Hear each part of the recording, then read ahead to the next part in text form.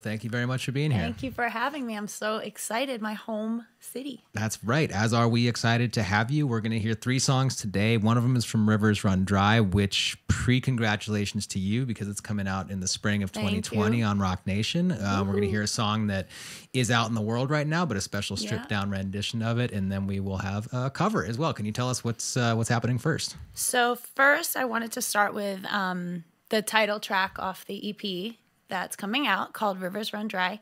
And the video is also out with it, and they kind of go together. So if you guys like the song, check out the video. And this is Rivers Run Dry.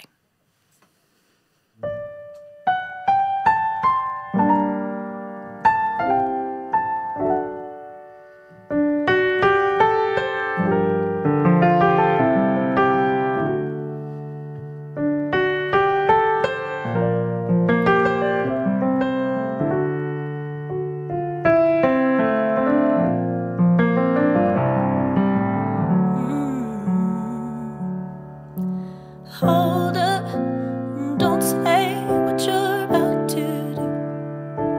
That's what you told me, begging I don't give up on you.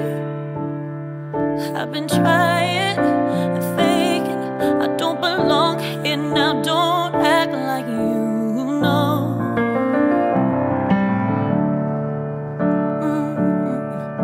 Excuse me, I'm sorry, but don't apologize.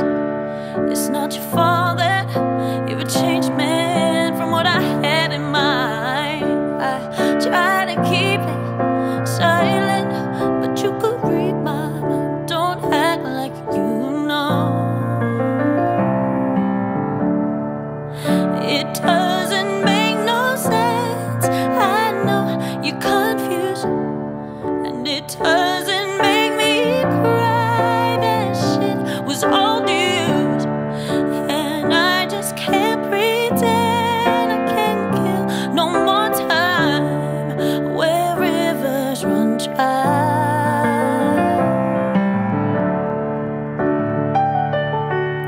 Held off and waited for a couple nights, but when the sun sets and you're inside your head, that's when you realize I felt the cold heat rising inside my bed last night. I've been here before for you, baby, and it doesn't make no sense. I know you're confused, and it doesn't make me cry. That shit was old news, and I just can't pretend. I can't kill no more time where rivers run dry.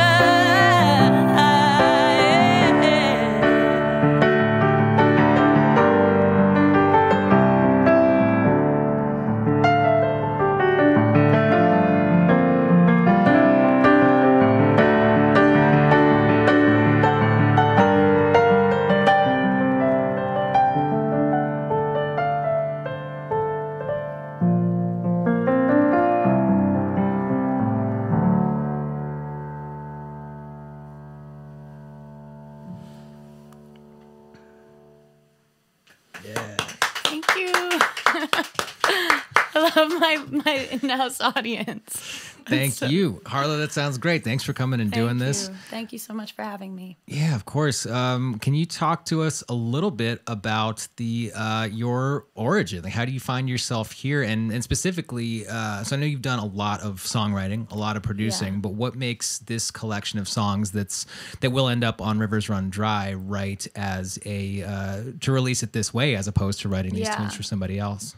It's a great question. I started as a kid. I started playing piano, and I always loved writing songs, and I always knew that that was like the kind of glue for me, and like music and storytelling were so put together. And I was signed and dropped, and from New York, moved to LA. Thought that I always wanted to tell a story, but I kind of realized that like they say, timing is everything. And it wasn't the right time. And it took me writing with other artists, and I've had the privilege of writing for and with such talented, incredible artists of so many different genres. I mean, it kind of all sort of felt soulful to me because that's, I guess, my favorite genre. But I kind of through that journey of songwriting, it sort of led me to realizing my own story, my own true story.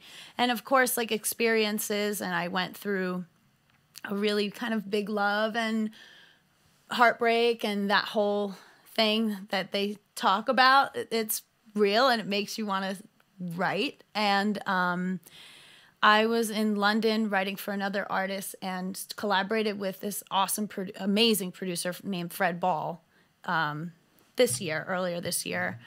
And we just hit it off, and we did this body of work, like these 5 or 6 songs that felt like this new little like vortex of a place that I hadn't really tapped into before, that all felt like one story from beginning to end, and like just short and sweet.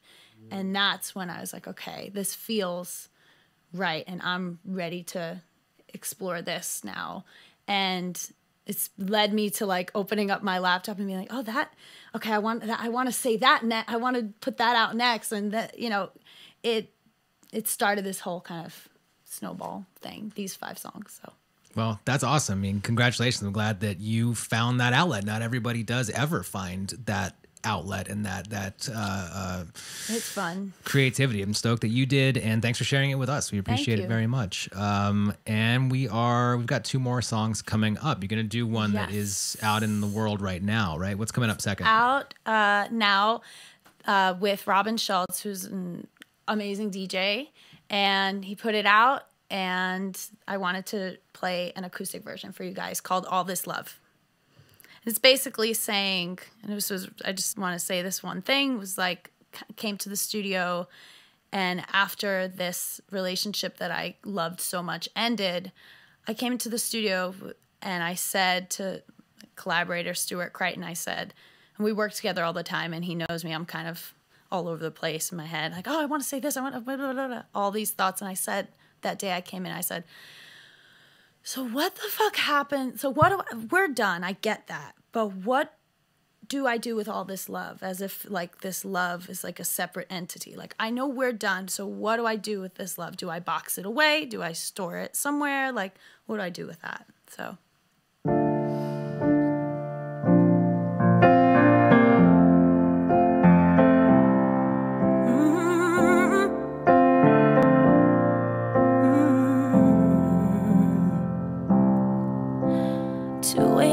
Cheap hotel, thought a little bit of space would help us see it. Now I see it on the bed, and I close my eyes, think about those perfect nights in Phoenix. I still feel us, but there's no relief. It's weighing on me, it's taking its toll. The slow letting go. We're damned if we do, and we're damned if we don't. And sometimes I wonder if we do it all along. So what are we gonna do with all this love? And in 12 years' time, will we smile when we think about us? Yeah. Timing is a mess, but that don't mean that it means less. And if we have to say goodbye 'cause it's for the best, what are we gonna do with all this love? With all this love, are we gonna box it away, save it for when it rains in LA and we need it? Or maybe we'll wake up one of these days to the biggest mistake we ever made was leaving. And I'm thinking, what are we gonna do with all this love? And in 12 years' time, will we smile when we think about us? Yeah. Timing is a mess, but that don't mean that it means less. And if we have to say goodbye 'cause it's for the best,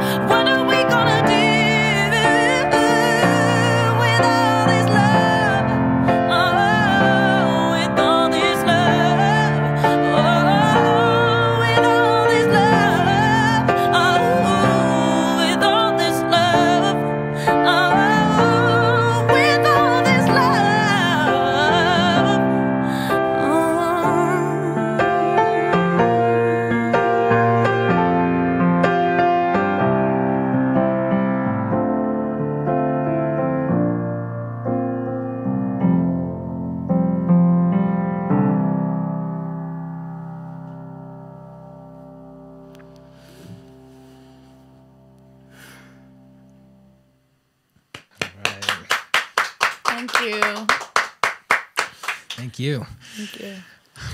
That sounds outstanding. Thank you for the. Have you done it that way ever before? This is like a new. It was written that way, but this is kind of a new take on it to bring that out into the universe like that. So thank you for letting me do that. Totally. Thanks for doing it here. Can we continue the conversation that we were having offline when you came here? I mean, all these tapes back here, including Aretha Franklin, including Ella Fitzgerald, including, Ray Charles. This is rock and roll history, or every type of music history going back to 1953 is the oldest tape here. Can we talk more about some of your heroes and who's been important to you throughout life and throughout your career? It would be fun if I would take all day and like look through all these, and I'm sure all my heroes are like in these tapes. But like we were talking about, I just love, like you were pulling up some old school Prince stuff, and to me that's like probably hands down one of my favorite artists in terms. I mean, vocally too, but like, and then I have my favorites of like Aretha. I love Whitney.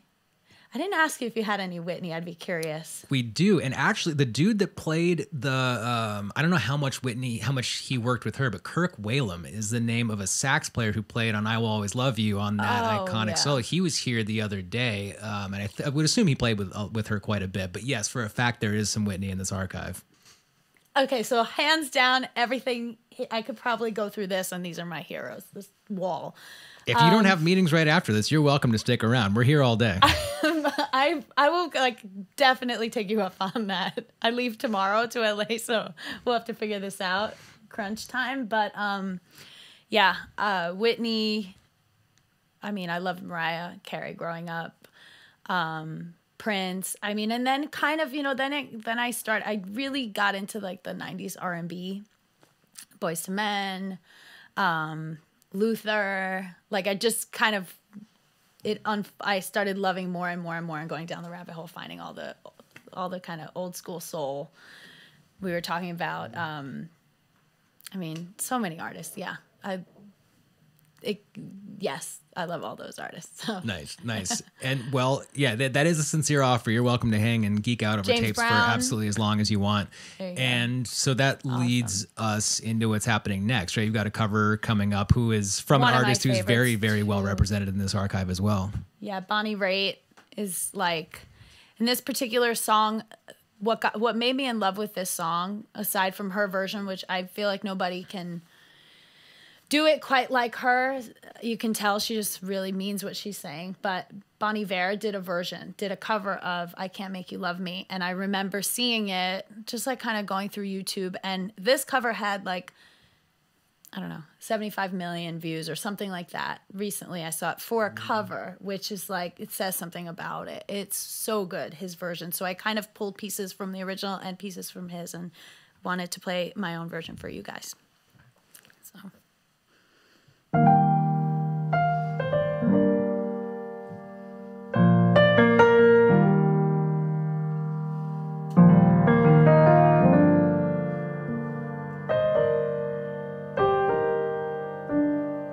Turn down the lights, turn down the bed, and turn down these voices inside my head.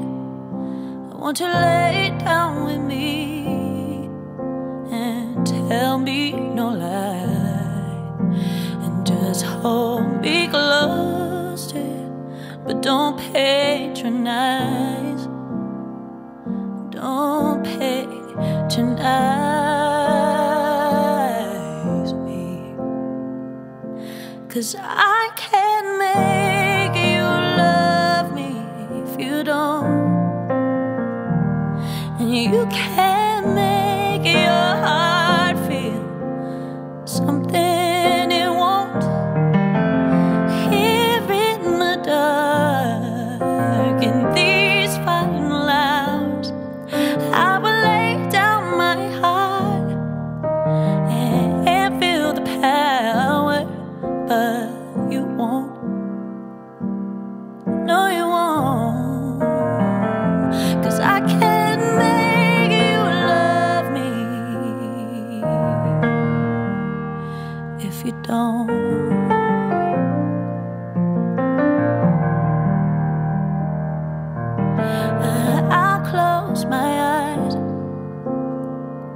I don't see the love you don't feel when you're holding me. And morning will come and I'll do what's right. Just give me till then to give up the fight. And I'll give up this fight,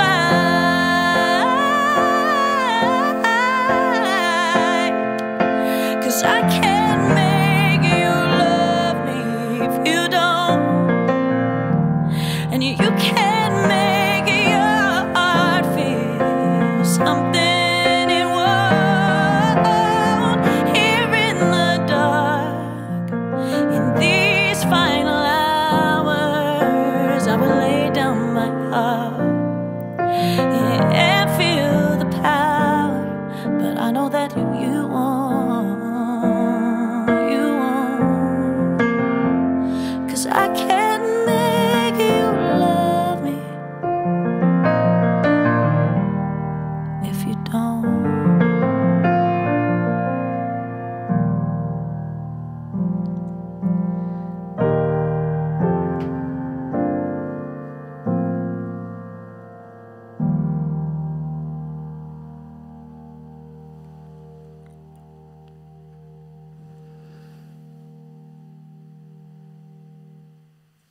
Right. Thank you. Thank you. All right. Thank that you so much. was great. Thank you for coming by and doing this, and best of luck on Rivers Run Dry. It comes out in spring of 2020 on Rock Nation. We heard one song from it. We heard one that is already out in the world, and with that Bonnie Raitt cover was outstanding. Wait, was Thank that you. whose song is? Did she write that song? She or wrote that. I mean, that's her song. Don't quote me on it, but Okay. I think so. I'm the one with the internet right in front of me. I should verify this. I will do that right now.